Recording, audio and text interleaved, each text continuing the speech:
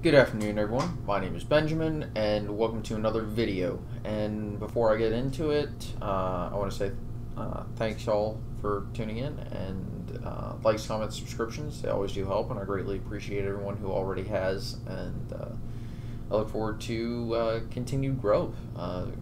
Seriously, y'all have really made me a lot bigger than I ever thought I would get. So, anyway.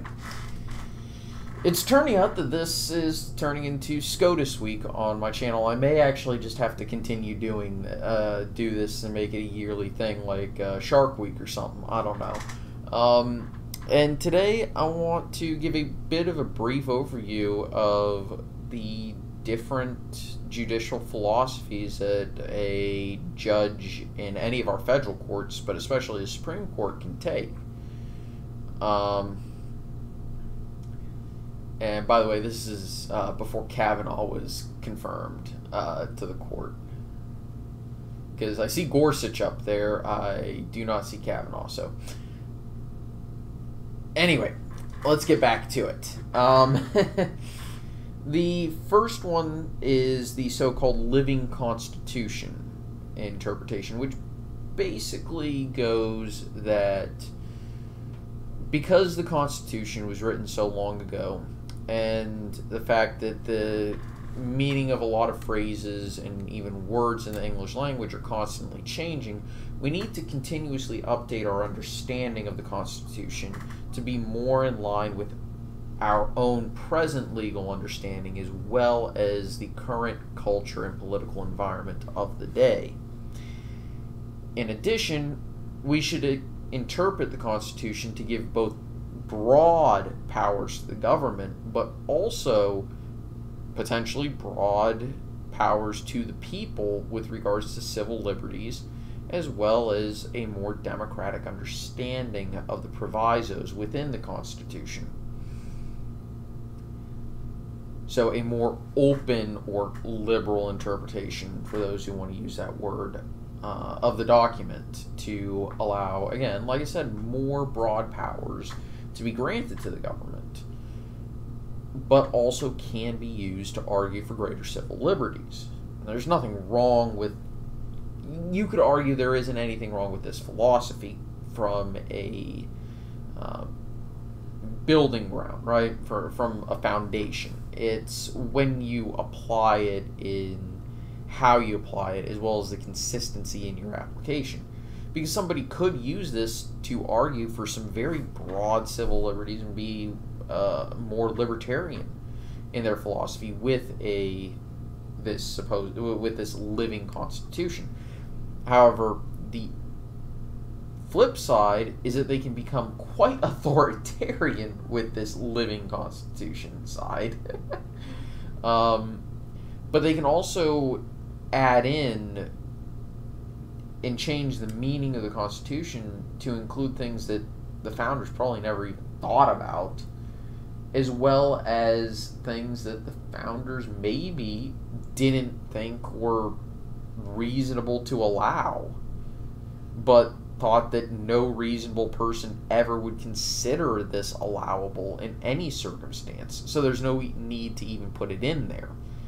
I mean, that was, of course, the founders' argument for not including the Bill of Rights in the Constitution itself, and it requiring the passage of the Bill of Rights as amendments to the Constitution. Right? That was, the Federalists argued that no one's going to take away these rights. We don't need a Bill of Rights. Whereas the Anti-Federalists were like, are you kidding me? People are going to misread this, and they're going to think the government can regulate all of these things. We need to pass legal protection in the form of the Constitution in this contract with the American people to ensure that these rights are not taken away. It's kind of hilarious, the more and more I read the Anti-Federalist papers, or I guess reread them, and reread the Federalist papers, the more I start realizing that the Anti-Federalists hit the nail on the head with the biggest truth hammer that could ever be swung. They pointed out all the flaws in the document, and they were right almost every single time. It's scary, actually, how correct the Anti-Federalists were.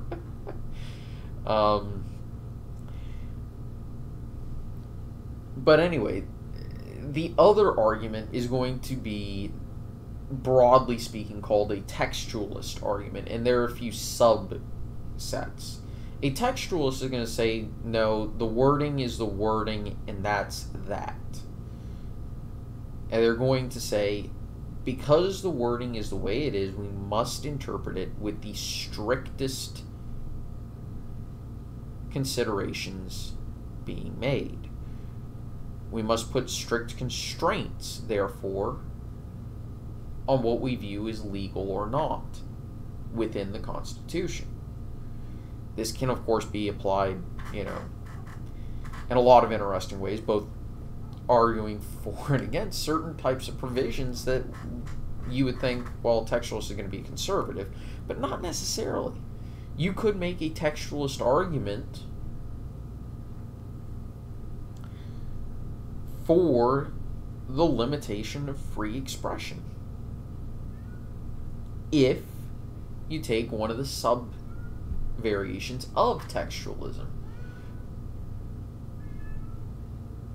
For example, somebody who believes that the founders meant, when they wrote in peaceable assembly, was that the First Amendment, broadly speaking, was speaking, of course, about peaceful expression, not necessarily any sort of expression. And therefore, you could say, if they are trying to incite riot, or basically, to quote a Supreme Court decision, if you shout fire in a crowded building, this would not be considered protected speech.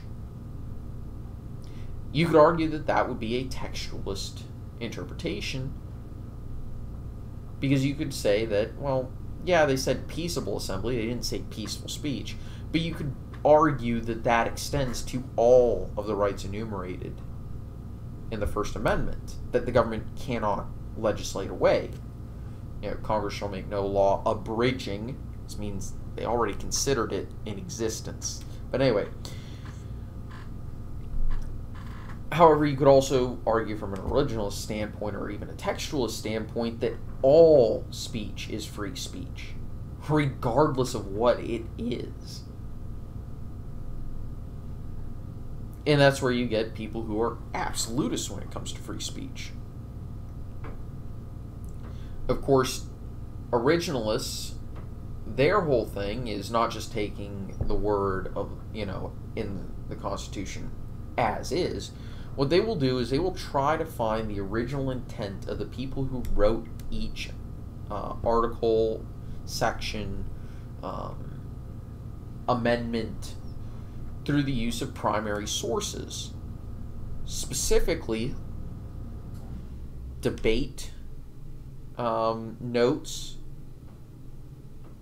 from, say, James Madison, or the record of the debates over ratification of the Constitution, the Federalist and Anti-Federalist papers, letters between politicians of the day who wrote the Constitution or its various amendments, and stuff like that, to find out what the original intent was. What was each specific point meant to mean and meant to do, if that makes any sense, right?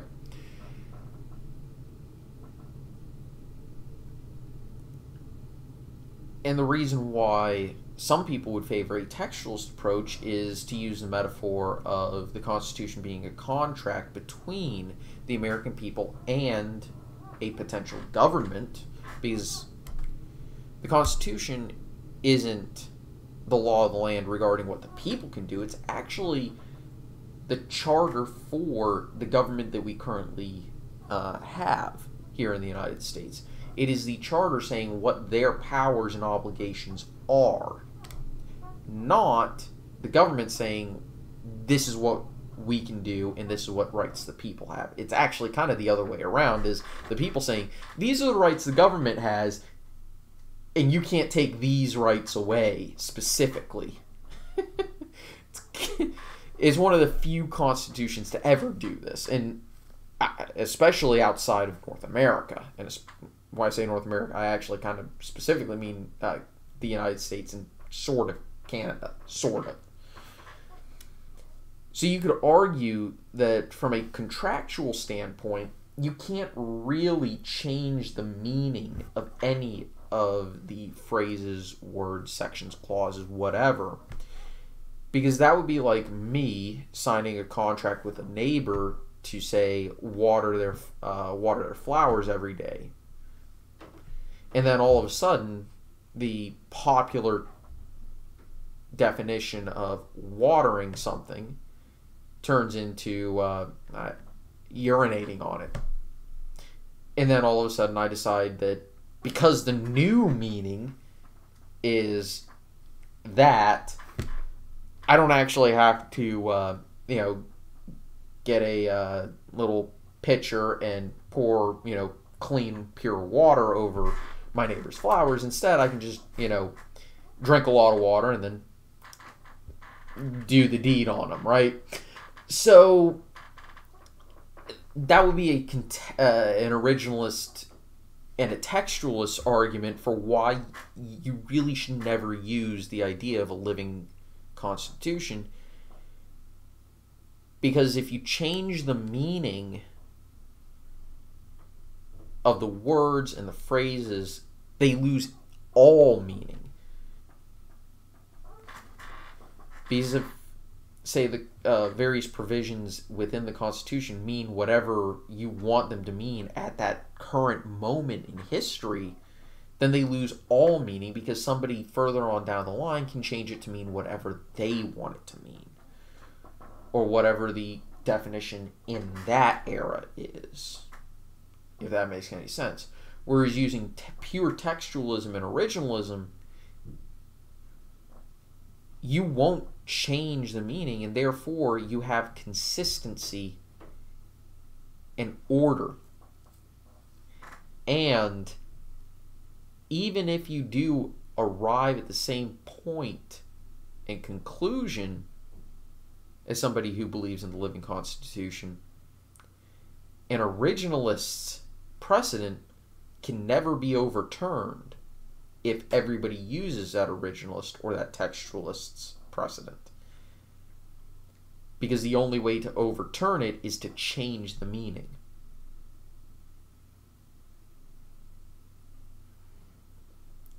And a good example of this would be someone looking at the 13th, 14th, and 15th Amendments when it says equal protection under the law. Plessy v. Ferguson used a living definition to argue that segregation was constitutional because separate but equal.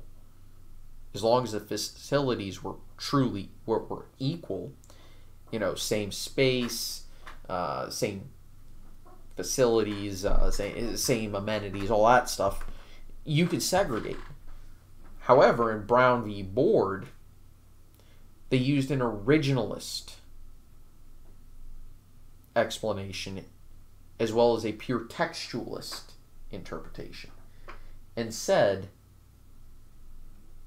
that separate is inherently unequal. And this was echoed by Neil Gorsuch when he voted with the liberal justices to include LGBT protections within the Civil Rights Act, because he said that discrimination based off of sexuality is inherently discrimination based off of sex or gender. That is why textualism, in my opinion, is far superior. Because you can trace every single point, and you don't have to find some sort of justification based off of a modern interpretation that 30, 40 years down the line may change again.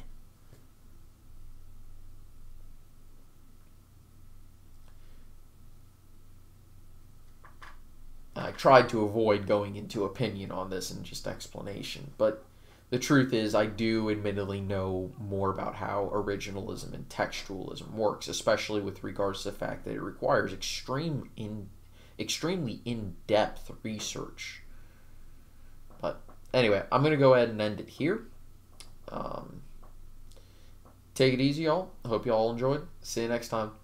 Bye-bye.